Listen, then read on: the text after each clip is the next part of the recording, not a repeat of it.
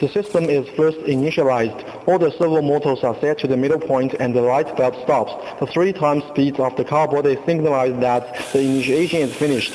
The acceleration begins. Because of the inertia, the car body leans backwards, so the head goes up. The 4 wheels and the light bulb speed up. The acceleration is done, and then comes the braking. All the effects are in the contrary. The head down, the wheels and the light bulb accelerates. Finally, all parts return to the initial situation. First is the acceleration process. The velocity arrives at a certain constant value and the automobile begins to turn right. The light bulb forms the right-hand curve and the 2 front wheels turn right. The car body leans towards left and turns right slightly. The right turning light is on.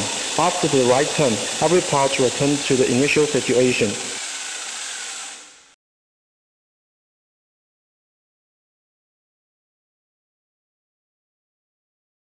The drift effect starts also with straight line acceleration.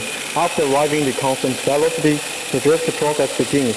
The light bulb forms the right-hand curve and moves backwards. The 2 front wheels point leftwards, which demonstrates the drift effect. The car body leans intensively toward left because of the high speed and inertia. After the drift, the car returns to straight line until acceleration and stops.